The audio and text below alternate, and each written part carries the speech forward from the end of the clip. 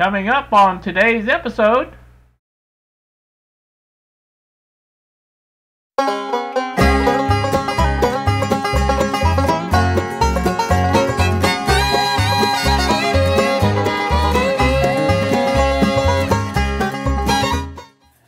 good Sunday morning to you all, YouTube. Here with you at the bench once again.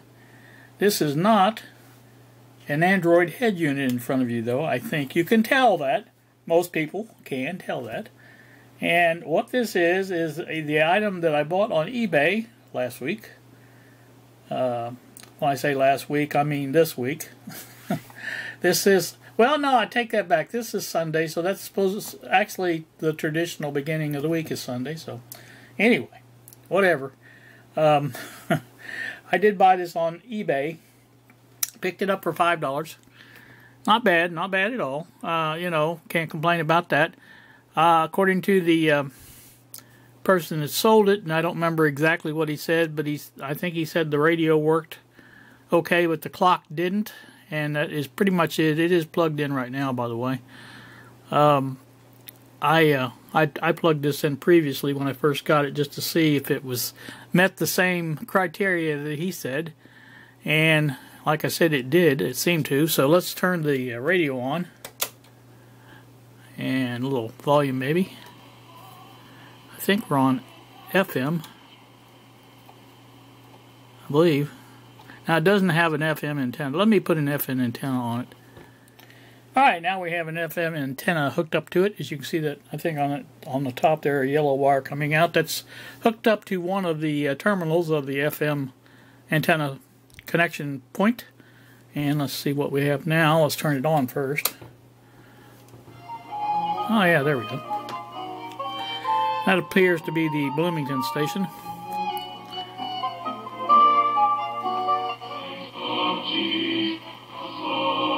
That's our local station. I think they do a Sunday service on all Sundays.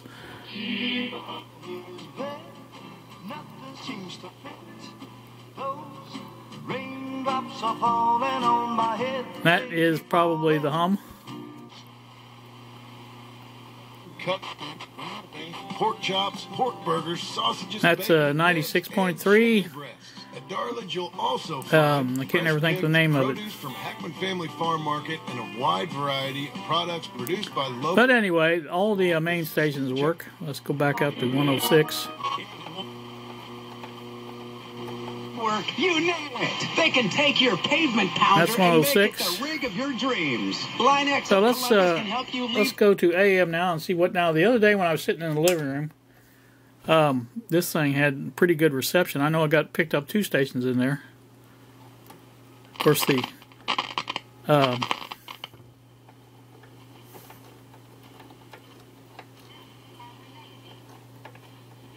Michael, you talked about villains.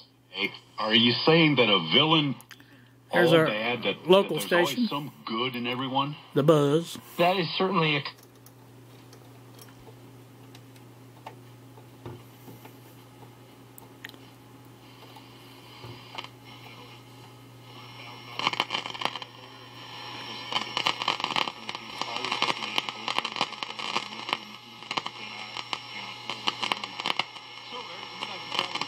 So that's, I believe, WHAS 84 out of Louisville, I believe. But anyway, it does pick up pretty good now. So the radio does function very well now. That's up all the way. So obviously it's suffering some loss of capacity in its coupling caps. So we're going to have to go through and troubleshoot that. And we'll replace the filter caps as well. You know, that just goes without saying these days. Also on this, now, I had, like I said, I've already confirmed that the clock didn't work. And Brendan, you may remember him. We have people have talked about him in our little circle of viewers and electronics people. I talked to him, I won't say every day, but quite a bit via email. And so he had mentioned at one time that he had a almost surefire method to bring these clocks back to life. And I thought, well, you know, I haven't had that success on mine. The ones I've tried to fix, I've just about, I think maybe one out of all I've tried maybe worked, and it didn't work long. So I asked him if he wouldn't mind taking a look at it, if I take it out and ship it to him, and he agreed to do that. And so I'm going to do that, and that is going to be coming up. You know, we'll have a report back from him on what he did to it once that happens, and reinstall it. Also, this face, now there's a couple of cosmetic issues on this radio. I'm going to move you over here a little bit. You can see this here is pretty bad shape. There's a big gash out of here, and I'm thinking, this is just my thoughts on this, if I had a very thin piece of something to stick behind that to where it would be, you know, I could put some filler in there or something like that, and then basically, you know, build it up to where it needs to be out here, and then just sand it off or sand it down or whatever you want to call it, and go that route with to fill these in and maybe try to repair that. I don't know for sure. I'm not that good on cabinet repair. But if anybody has any ideas better than that, let me know. I'm all ears, as they say. This part here is just, it's the same thing as the headlights. And in fact, I think that's what I'm going to try on this, is the headlight restore method. This is just, I don't know, dull, whatever you want to call it. But it's not clear anymore. And I'm going to try to take this off and see if I can't use some kind of buffer or something like that on it. Maybe, like I said, even the headlight restore kit that I've got still left from when I did my headlights. I'm sure it's probably a different kind of plastic, but at the same time, I know the Novus products, they work pretty good for this. But I figure if I can get something to work without having to buy another whatever, that would be money in my pocket. So, the only thing I've got to do is get the back off. I did a preliminary look at it. Let's see, let's turn it around and let's show it to you. Alright, what you see in the back here is basically there's some tabs here that I believe that's probably the circuit board, I'm guessing, sticking through there. Not sure if that holds it in or what, but there are tabs up at the top, as you can see. And then there's this knob here. Now this knob, I believe, is supposed to unloosen from the actual, this is how you turn the dial, or not the dials, but the hands of the clock to set the time and the alarm. You can push it in to set the alarm, and there you go. So you push in, set alarm set, pull out for time set. But there has to be a way to get this off, you know, because I'm thinking that this knob comes off, but I'm not really sure about that. That's just the rounded cover or something on that. That's not even a, what do you call it? So let me see if I can get a hold of the shaft itself with a pair of pliers. And I'm wondering if that shaft, the whole thing doesn't connect and come off of that shaft at one time, because it looks like if you look in there, I think there's it gets smaller in there. Let me get something to work on this with. So what I'm going to do basically is hold on to this this and see if I can turn this to unloosen that knob. I think I'm just turning the whole thing, pretty sure. I know you guys are not seeing what I do. Let me see if I can get this out, and I'll bring you back and show you when I get it out, because I don't want to do all this on camera because it's going to take too long. So hang on, I'll be back in a hair or two. Alright, well, we are back once again. Let's put you over this way just a hair more. I think you can see everything I'm seeing. Close to it anyway. A lot of dust in there. A lot of dust. And this did have a sleeve on it, I guess is what you'd call it, and screws from the shaft. You had to get a hold of the actual shaft up here with the pliers, and once I got this top off, I could reach in there with the pliers and hold the shaft while I turned this off, and that came off easily then. So that's not a bad deal there. I think that'll be easy to get out and send off to Brandon. That's good. The rest of this, you can see here's our antenna wires here. There's a big wad of fluff. dust, whatever you want to call it, dust bunny, I guess. There's the main filter cap. We'll obviously replace that. So I don't see anything wrong with the way it works as far as the radio is concerned, so I'm not going to do a lot with that. But I am going to have to take out the chassis to get to all of the stuff that I've got to take out. The clock's got to come out. A clock is not dirty, surprisingly. I was kind of surprised that it wasn't, but it's not. So, hoping I can get that glass out off, plastic I should say. Speaker looks good from this side anyway. So, you know, everything looks good. Output transformer, tuning capacitor, loop stick. Everything looks just fine except for all the dust. There's the output transistor. Here's, of course, our interlock. That finally came off after I got underneath of it and pried it a little bit. But, like I say, there's a good look at it. That's what I'm going to do next, to see if I can't separate the chassis from the cabinet. And then I'm going to take knobs off, I'm sure. I think that's because you can see it slides out this way and this way over here. I'm pretty sure that's all that is to it. And I'll have to probably remove this. Well, I don't have to remove it, but unsolder them or something. I don't like when they do the. You guys are not even seeing what I'm seeing, but I'm talking about these wires for the antenna, or FM antenna. They're soldered on, so. Now they do, I believe these do press out. You just press them through the cabinet, but that really doesn't, I don't think that's going to solve our problem. I don't think. So I'll check into that while I'm taking the apart the, what do you call it? Once I get the chassis out, I'll take my brush and air and things like that and clean it out as best as I can. And my primary goal here is to get this clock out and get that plastic off, the clear plastic off the front of it. Looks like it's got, I don't know if that's a light. I think that's a light there. And figure out how I got to go about getting that out. Now I think I can see, but of course, you know, I don't think the whole thing's going to come out. In fact, I know it's not. But the motor itself is held on, but you see that little chrome colored rod going across the bottom there. That just comes out of its slots, and then it lifts, or the top slots are just slide in, and it will slide out then, I'm pretty sure. So that's that. All this junk in there, you know how that works. But anyway, take that out and get that sent off to Brandon, and so he can work on that. So, all right, let me get this apart, and we'll come right back. All right, well, what we did, we got it out. The main thing was, I guess, getting it out. Besides the taking the knobs off, there was actually 2 screws in the chassis as well. One located here between the controls.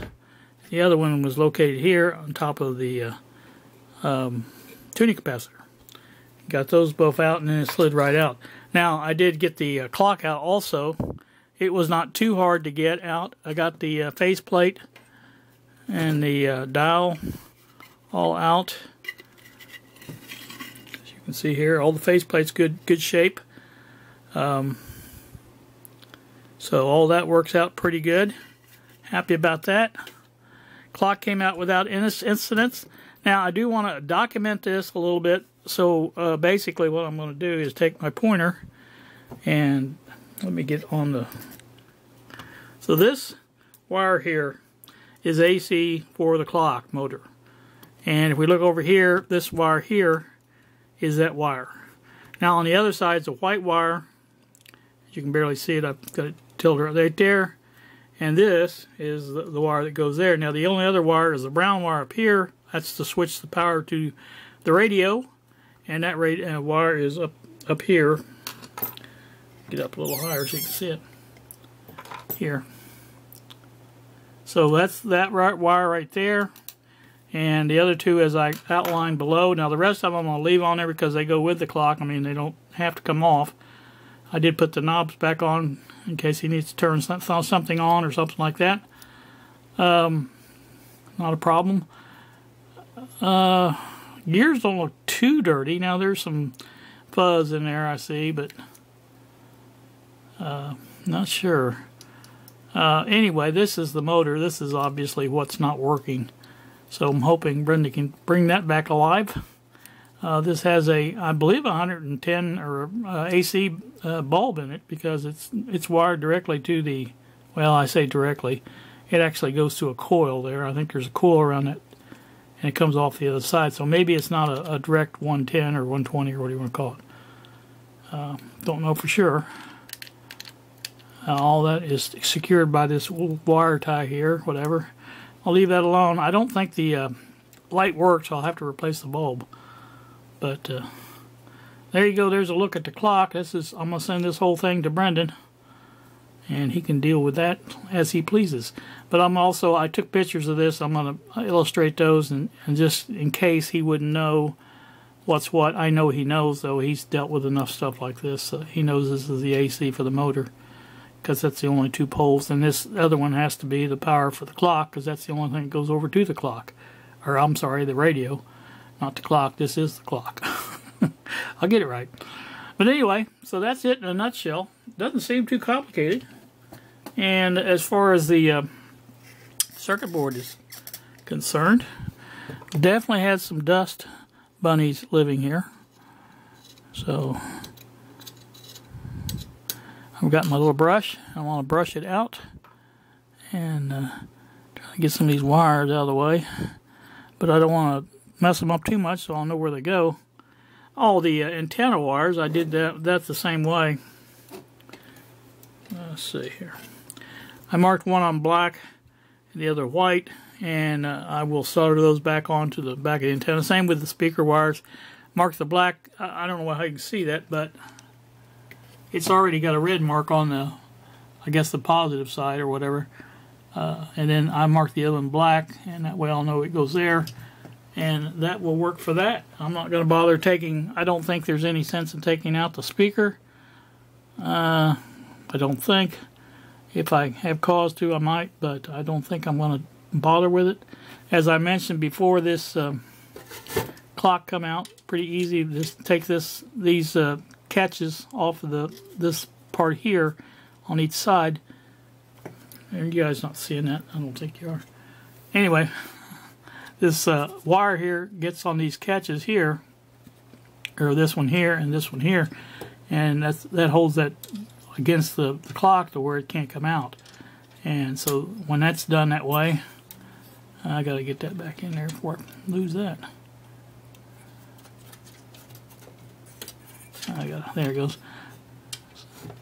So that goes in there like that, and like I said, it comes up, catches the bail. Bail catches that, and it slides in the top where they're captive anyway. So that's that. I did have one casualty, but it's not a big deal. A little epoxy will fix that up. And that is over here in the front. Let me get your radio out of the chassis out of the way.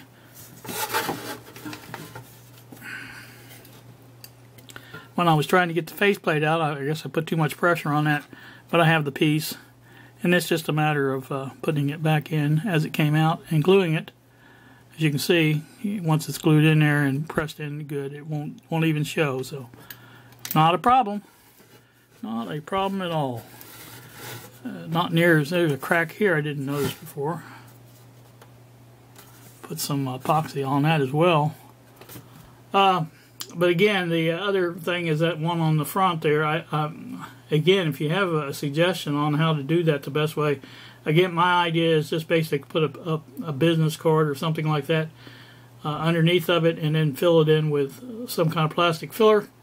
I do have some body filler coming for plastic I was going to use on the head unit, but ended up not using it or not needing it. But it's coming anyway, so I'll have it, and I could probably use it up there. So that's the case on that one. So let me clean this up just a little bit, and I'll come back and show you the end result. And then for the next part, the next time I get in here to work on it, which probably won't be today, obviously, but the next time I get in here to work on it, I'll go ahead and replace the filter capacitor, which I think I already showed you, but I'll check and show you again. That's just a little big thing here. I think it's a 2-section at least. 100 microfarad and 70 microfarad at whatever the line voltage is. I'll put 160s back in probably. Can't make it out. Anyway, I'll look at it closer. But there's just 2 sections of that, so that should be easy to fix. Easy, easy, easy. And you know, like I say, get some compressed air going here, and I'll take the brush first. Do a little brushing on the old machine here.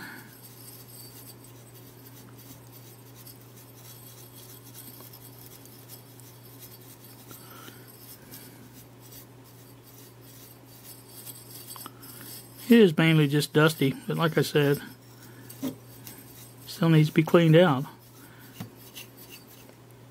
Oh yeah. Not good, not good at all. But it cleans up pretty easy. What I can't get with the brush, I'll get with the air.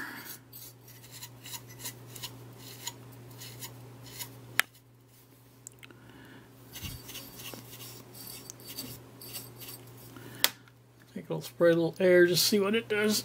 Oh, if I can get to it without killing everybody.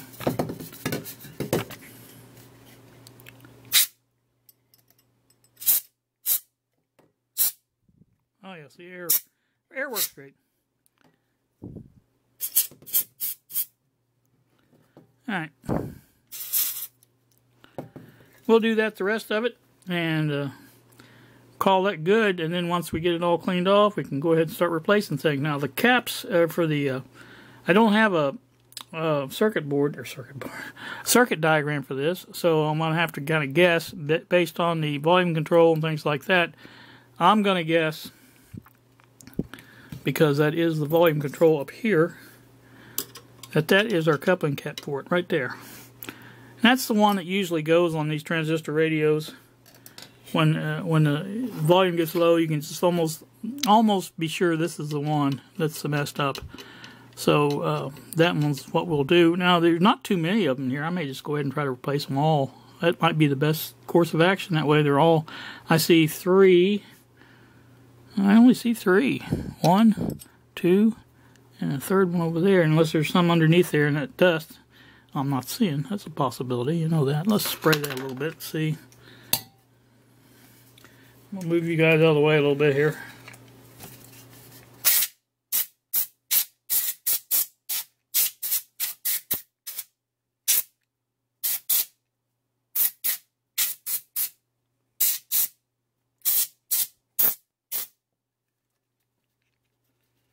I blew my little straw off. Can't have that.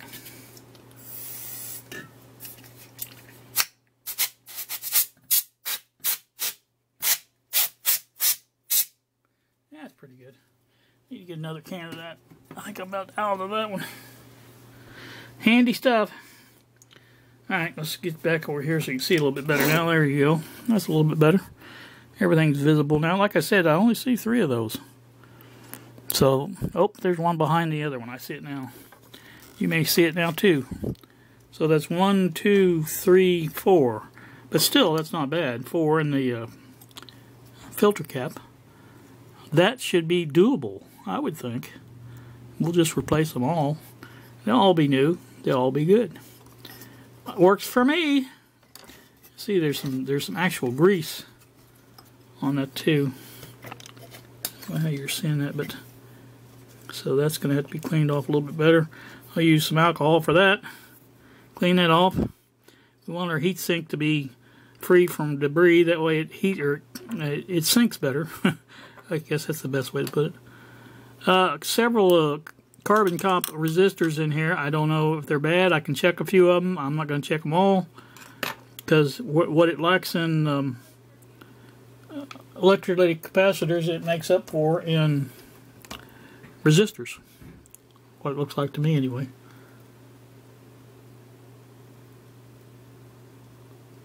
So, I think that's going to do me. Like I said, I believe that is it. We are going to find me some capacitors, and I have to order some. I haven't ordered none for a long time, so I may need to do that. I think that dial needs to be readjusted a little bit, because I noticed when I was tuning it, it's not quite on the money. Of course, it's just a wire going across there, and it's probably bent and everything else, so not a big deal. It can be fixed. It will be fixed. So that's going to do me, and get some of this dust out of here.